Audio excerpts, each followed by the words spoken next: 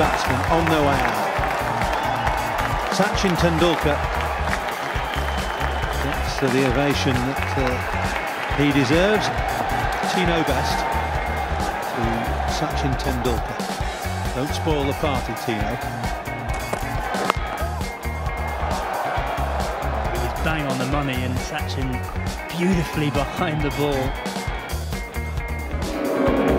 He only stopped playing Test cricket in November last year, Sachin. Done an awful lot since.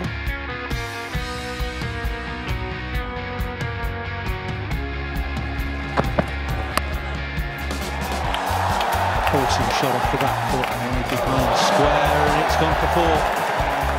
Tino's overrun it. It was just a touch of wind. Able to get on top of the bounce, back into the ground, and Tino, you've had a shot.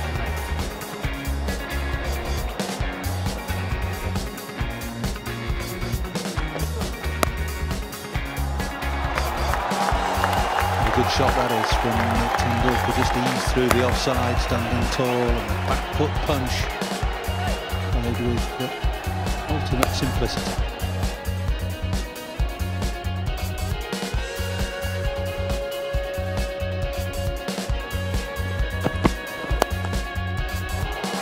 Beautiful shot. Tendulkar perhaps at his best. Fiddle is a bowler who tends to bowl a full length and tries to encourage the drive. Absolutely lovely straight drive. This one, beautiful position. Just a punch drive.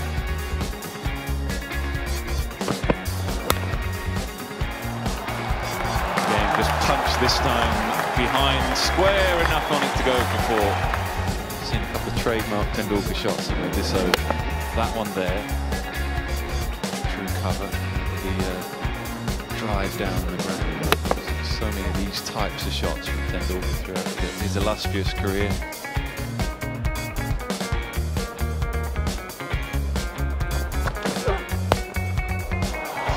Too much width, too short, and too good, Tendulkar.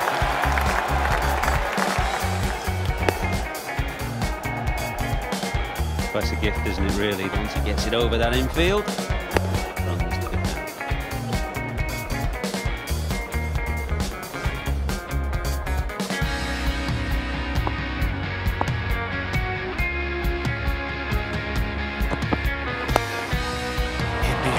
Importantly finds the gap. Kevin Peterson was lurking at extra cover. No chance, hit too firmly. Taking a liking to Siddle off the front foot as Tendulkar. This was slightly slow, wasn't it? Almost an off-cutter, but offering width from Tendulkar, as he did with that other straight drive. Happy to play the ball on the rise.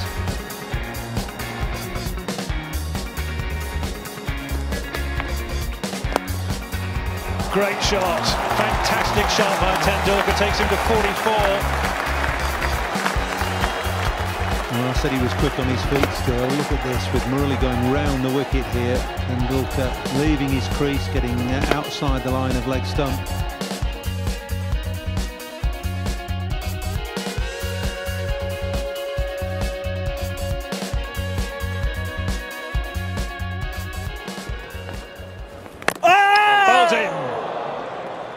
And as usual, when Tendulkar is out, there is a groan of disappointment, then a moment of stunned disbelief and silence, and now just listen to the applause as Lords, this famous old ground, rises to Sachin Tendulkar as he leaves the playing arena, quite probably for the very last time in his career.